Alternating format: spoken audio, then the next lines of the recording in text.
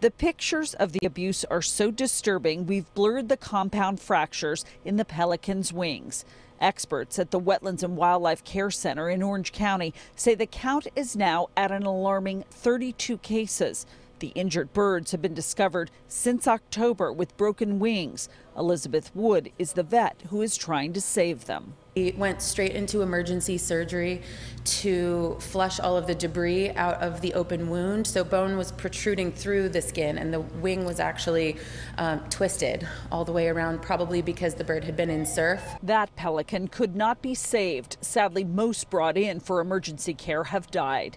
The animals have been found in a concentrated area stretching from San Clemente to the southern part of Huntington Beach.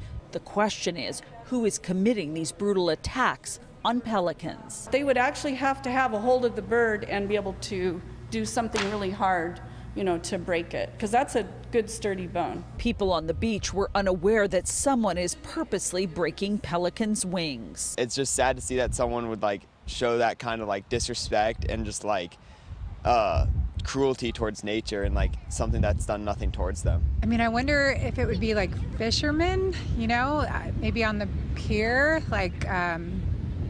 competing with the, when the pelicans come and grab what they're catching. I don't know. It's terrible. I hope they find them. A special hotline has been set up for the public to call if they know anything.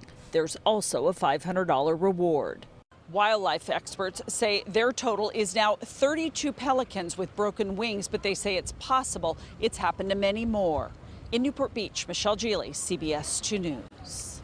Going hiking.